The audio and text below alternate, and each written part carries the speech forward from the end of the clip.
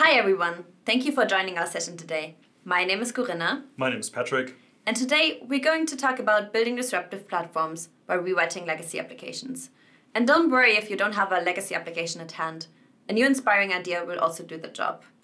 Over the last years, we worked together with customers from different industries to build various platforms, mostly in the context of the cloud transformation.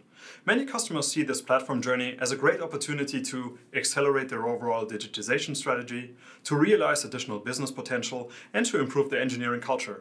Even though this talk would have also somehow qualified for the culture track, we see this more as a summary of multiple platform stories, which we boiled down to a brief overview of experiences, recommendations, and lessons learned. So let us take the cloud case, for example. Imagine somebody told you, hey, go ahead and execute your cloud strategy and build a platform. So your team starts now to create a new platform. What is, from our experience, the most important success factor? Picking a lighthouse, which will help you to build an amazing platform, which you can then scale and continuously improve. Today's presentation is only a tiny appetizer. We would like to encourage you to talk to us over Slack, discuss your experiences, and ask your questions that might pop up during the presentation. And now Corinna will tell you more about the potential start of your journey. So why a lighthouse? If you don't have a product, building a platform is incredibly difficult. You will always have to make assumptions about potential requirements, and reality is, implementations will sometimes work or not work. If they're complex and not tested, chances are high that they will not work. Thereby, pick a lighthouse, improve the ability to execute. Make informed decisions in a timely manner. Learn, experiment, build muscles. Fail fast, do more, plan less. Mind the bystanders and the skeptics. A lighthouse can shine into the organization and set an example for a new way of working and architectural proof point. So this presentation is based on the observation that it can be incredibly difficult to build a product, or in our case a platform, without getting feedback from the earliest point in time. So we decided to focus on a lighthouse-based approach. So how to pick my lighthouse? Either you already have an idea, then use methods like design thinking to rapidly test your hypothesis. Or you already have a refined idea, or possibly a demand, such a system to be retired. Then check if the business value is high enough to get the necessary stakeholder attention, but at the same time being achievable. And what do you need for the flower magic? You plant the seeds for a great engineering culture with fast and effective decision making. Create a cross-functional team in a psychological safe space. And then go ahead and set technology guardrails. Then you water the seeds and wait for it to grow. Ta-da! You can see the flower magic. All your seeds have developed into a great lighthouse team solving for a first round of cultural and technological proof points, which can be leveraged across the organization while scaling. Now, a big shout out at this time. So one of the key success factors what we have experienced is go beyond agile. So everything is a subject to change. Every decision and problem is a feature. So go for the daily, even hourly decision loops, considering different trade-offs based on the principles and your strategy. And one example for that is architecture decision records. And now, which teams do I need? You need an app team, which creates fast business value. And you need a cloud platform team, which serves the app team. So how to set up my team? You need a cross-functional team. And the app team serves the end user. And the platform team serves the app team user. So the change is constant. A product owner is representing the user. And instead of fixed deadlines and milestones, there are only backlogs of user stories and sprints.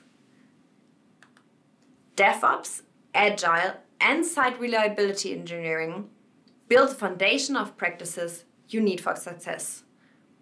Build them reliable enough, build the right features, and build them quickly. For example, an error budget prioritizes stability versus new feature development. So now, how to get started? Let us get the foundation ready so we can look into scaling later. So start developing your engineering excellence guidelines. For example, 100% automation, API first, 100% self-service, security by design, or zero trust. Then go ahead and automate everything. Now your app team requirements starts coming in. Besides the necessities, they will determine your backlog prioritization. Do not already build for everyone, build for them, but keeping, of course, the technical debt in mind. So here's the loop back to the informed decision-making, what we talked about earlier. So now you have the first iteration of your platform ready. Now establish the connectivity to your dependencies. Otherwise, you only build a non-meaningful greenfield platform. But overall, we need to stress the importance of speed. Especially in the early days, go for speed. The platform team is incredibly important for success, but sadly also a big candidate to become a bottleneck. So now I will hand over to Patrick, who will talk more about scaling. Let's now talk about the scalability phase. The first question that you might have right now is, when does the scalability phase start? To be honest, there's no perfect answer to this question, but we can usually say there are some requirements that should be fulfilled. So your platform team should have found a stable working mode in which they can operate the platform and also work on improvements. In addition, the majority of the requirements from the Lighthouse should be in place to ensure that they can continue working without having exclusive attention from the platform team. Of course, there are also additional changes that come with this phase. You can see that the platform team is not exclusively coupled to the Lighthouse teams anymore. They will also work with the additional app teams that are onboarded to the platform. It's important to say that we not yet open the platform to all customers, but that we try to naturally scale. It might also make sense to set up a platform strategy team which takes care of things like demand management or budgets and other topics that you don't want to add to the shoulders of your app or platform teams. It's also time to focus on two very important characteristics for your platform: autonomy and automation. To not restrict our users too much, we should always pay attention to autonomy. The one thing we want to avoid is putting new use cases at risk just because they don't fit into the restrictions of our platform. We don't want to be blockers for new ideas, we actually want to be enablers. On the other side, automation is key when it comes to onboarding new teams to our environment. It should be as easy as possible to work with the platform, and therefore we should offer proper functionalities to make that happen. We are talking about things such as self-service catalogs, templates, and other building blocks that can be reused. When we see our platform journey as opportunity to improve our engineering culture, we also need to make sure it can scale when we onboard new teams. Of course, we can't and we don't want to enforce a certain culture, but we can help the new teams to develop their culture by having people from the Lighthouse and platform teams join the new application teams. Another idea could be the creation of a culture guild, which is open to everyone who is actively interested in improving the engineering culture. Sometimes you might face the challenge that new potential app teams are hesitant to move their workloads to the platform, especially in the early stages. Many people just don't want to be the second or third mover for our platform. So our job is to build trust by being transparent. This can be done by organizing office hours, having a transparent communication, availability of roadmaps, walk-in days, hackathons, and other ideas that you might have. If you scale naturally, and as soon as people become familiar with the environment, you'll see that there will be more teams realizing how awesome this platform is and that they want to build new use cases on top of it. While they are working with the platform, they will also be happy because of the new culture and everything that comes from the outside. The amount of proof points and reusable components will also go up significantly. Only because we are now having multiple product teams working with our platform, this doesn't mean our job is done. Ultimately, our platform needs to become a true enabler for our customers. And by that, we don't just mean that people can use our platform to develop and run new products, but they can really do things better because of our platform. We want to make their lives easier so they can build technologically more advanced products, that they can focus more on the tasks they actually like doing, and that our platform really inspires them to build something truly amazing to also boost our business. But to make that happen, we might need to start a paradigm shift. One of the most important things is that you should not treat the platform as a one-off project, because it's not. We've observed multiple scenarios in which the platform has been seen that way, and it almost always caused major problems in the long run. Who is responsible for it after the project plan is finished? How do you plan budget for a project that has been completed? Who is going to be responsible for operations? And most importantly, how do we want to ensure continuous improvement is in place? Let's face it, our platform is never finished. We know that our customers' expectations and ambitions, as well as the potential technical possibilities we identify, evolve, which always opens up new exciting feature opportunities for our platform. And because our customers never rest, we cannot measure the success of our platform at one specific point in time. We cannot say after our waterfall implementation plan is completed, or at the first time we achieve metric X, we're done. We need to ensure that we continuously meet our customers' expectations and fulfill our technical responsibilities. To achieve that, let's look at potential focus areas. The first one is the more customer-centric goals. You can use the HAAS framework, for example, to cover the different aspects of your customer satisfaction. On the other hand, you have the technology-centric goals, such as engineering excellence guidelines you've developed during your journey, the DORA framework, or best practices from SRE. But it's important that you really ace both categories, because if you only ace one, there's a very good chance that your platform won't be successful in the long run.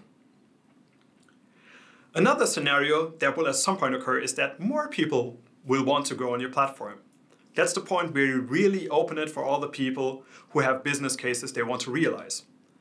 There's one hidden trap here, and that's when that happens, you really have to make sure that you can support all these workloads, from the people side as well as from the technical side. You have to look at scalability, for example, resource management, and other things. So let's continue with some additional lessons learned before we say goodbye. The first one, platform building is not a drawing contest. So you can design a lot of things on paper, but ultimately you will only know if it's going to work when you get your hands dirty. And we recommend doing that early. Also, don't lose yourself in demo-driven development. Of course, the expectations are high when you build something great like a new platform. But if you always develop things that are only there to satisfy the key stakeholders, there's a very high risk that you won't actually drive progress in the way you should be doing it. You should also approach technology from the use case and not the other way around. It doesn't make sense to take hype technologies and then try to force your use cases into these technologies, because sometimes it just doesn't work. And last but not least, many decisions can be automated. So don't hesitate to build something like governance as code and to hand out some guardrails to your engineering teams that they know in which environment they can operate, what the guardrails are. Okay. Are you still interested in some additional content? Then go on the links below. Let us recap. The question was, what is a great way to build a platform? The answer is, build a platform for users with business needs based on a lighthouse. Go for speed and fast decisions. Let the lighthouse do the scaling magic for you and go for excellence. A product is never finished. Now we are done with the appetizer. So how to get started? Either contact Patrick or myself or your Google representative or contact us on Slack. Thank you so much. Thank you.